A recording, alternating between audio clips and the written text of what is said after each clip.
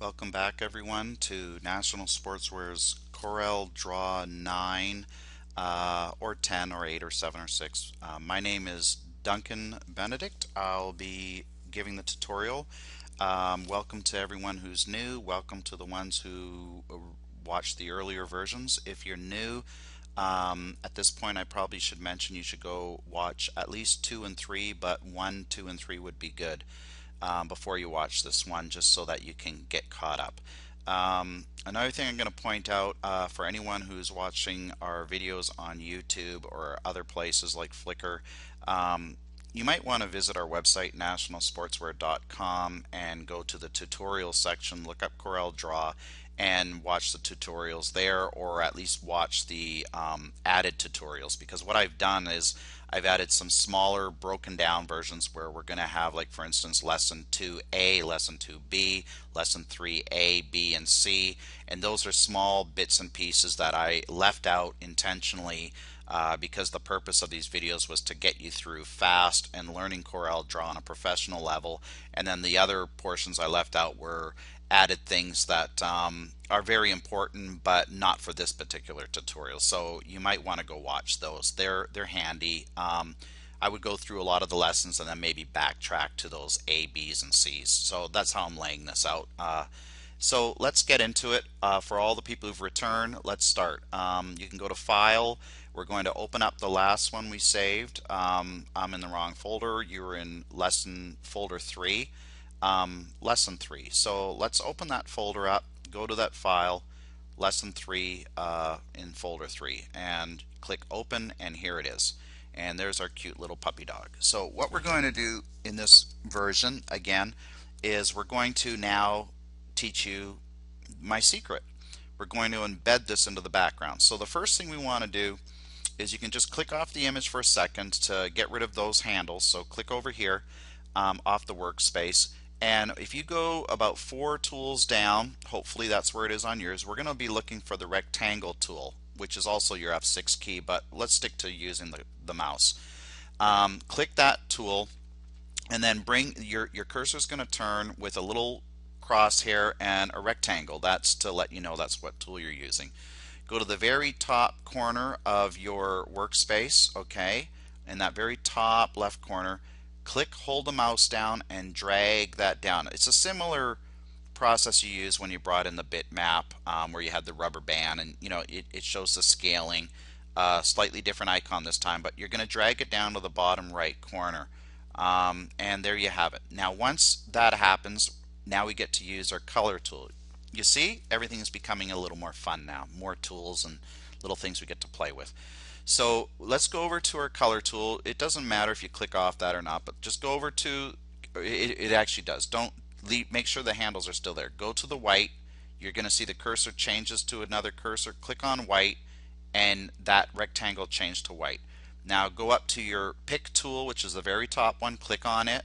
And what we want to do is a couple things. We need to get rid of the outline. So first thing we're going to do is go way down here where you see no outline. You see a thin line, hairline, half point. Remember I discussed points and picas. Well, points are also your dimensional measurements for the thickness of line. So we're going to look for the one that's a rectangle with an X, that's no outline, and click it. Okay. What you've done is remove the outline around that box because we really don't want it. The next step is you're going to go up to Arrange and go down to where it says Order, and you need to send that to the back. So you can either go back 1 or to the back. I have a habit of just going to back. So Arrange, Order, scroll over with your mouse and look to back and choose back. Now what you've done is you've put that white image, let's see, we'll click it yellow just so you can see what's going on here. We'll make it yellow. Now this yellow represents your rectangle in the back, that's the size of your area, and your bitmap of your puppy up front. Now we could do a couple things. If you're building multiple images here, right now I'm just teaching you the fundamentals of embedding the puppy on onto your workspace. But if you're doing a lot of things, you can take bitmaps, put one down here, put another one here, do a little bit of wording, whatever you want, and you can just kind of build your basic, what you're kind of looking for. So this is a great building idea of building up your canvas, and I honestly hate using the word canvas because canvas is representative of painting, which is pixels, and it should be used only in programs like Adobe Photoshop and Corel Photo Paint. In CorelDraw and Adobe Illustrator, I like to use workspace as a more proper term. So click on your square again. Down in the bottom right corner, you can always tell when you've clicked on something that what you're clicking on, because this square represents the yellow, is telling you that's what you're clicking. If I click the bitmap, it says color bitmap on layer 1 in the center, nothing down there. So click the yellow, go over to your color box over here, choose white, make it white. Now click off the image. Now you're going to click your mouse on the very top corner somewhere and just drag it to select everything. So you're clicking way up here, you're dragging way down here off your workspace, and everything in there is going to select all. The other method is clicking edit and going down and look for the word select all, and you can say select all objects. That does the exact same thing. Now at this point, what we're going to do is, while they're all selected, we're going to go to our export button, which is right here. You can go file and choose export, or you can choose the little button beside the import, and that's the export, or you can choose Control E, whichever is your preference. I like to use these quick reference buttons. So click the export. You're going to look for your lesson 4 folder, and actually you haven't even created a lesson 4, so hang on, let's cancel out of there for a second. Go file, do a save as. Okay, forget the save, we're going to do save as. And then what you want to do is you want to go up, create a folder that says lesson 4, double click it, then go in and choose go in and type in the word lesson4.cdr. This is going to get you in the habit of creating your lessons as we progress. So hit save, and you should have that folder saved. Once you've done that, go back to your export or Control E, select that button, and then you're going to export it as the lesson 4 bitmap, because once you saved it, it's going to give you that default. Okay, and if you don't see bitmap, this middle drop down, you can just choose that and go look for bitmap, and just look for Windows bitmap is good enough. Okay, select export. Now the key here is we want to save it. This drop down color, you can put it at RGB 24 if you like. The size, you might have this, or you might have 800 by 600. Everyone's computer is going to say something different, but what you want to have is 1:1 ratio. Ignore these, just go to 1:1 ratio, and on your resolution, the trick here is you'll have multiple choices. If you put 300, if you look down here on the left corner, it's going to say 38 megabytes. That's ridiculous. Nothing needs to be 38 megabytes.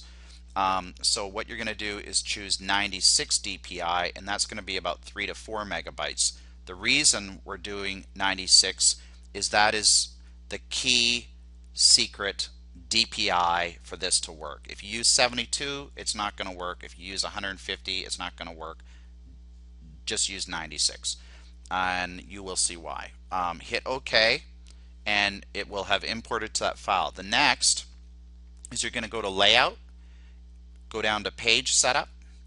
In your page setup, you're going to see a window that says Workspace Document Global. Choose the plus symbol beside Document. Then you're going to see General Page, Guidelines, and Publish to Internet. What you want to look for is the page. Under Page, you're going to go to Background. Choose the background, and in this gray window, you're going to have 3 choices at the top, 3 radio buttons: No Background, Solid Background, where you can choose the color, or Bitmap. Choose the bitmap and then click the Browse button. From the Browse button, you want to go up and look for Lesson 4, your folder. Look for your Lesson 4 bitmap. Hit Open, and then after you chose the Open, go down and hit OK. And then what we're going to do is take this bitmap you have, just move it to the side, or you can delete it. Move it to the side if you like. Take your white background, move it to the side, or hit Delete. Hit this bitmap, delete. And there you have it. You've got your little dog. He's embedded in the background. No matter what you do, you cannot select him. This is the secret to making incredible artwork in CorelDraw without having headaches, aggravations, and all these things. So now that you're in this, I would go File and choose Save As, or actually cancel out of there, I'm sorry, go File and just click Save. And now your lesson 4 has been saved. So just as a guarantee, let's do this. You choose your close button, not the red one, the small one. Close out of there, go to File, go to Open, go to your lesson 4, look for your lesson 4 CD, CDR file, choose Open, and there you have it. You've got a 12-inch by 12-inch embedded bitmap on the background that you cannot select. And this is going to be the end of that lesson on embedding. I will see you in lesson 5, and in lesson 5 we're going to go over the Bezier tool, and I'm going to teach you how to start drawing this without the aggravation of bitmaps moving around. Thanks for watching, and I will see you in lesson 5. Bye for now.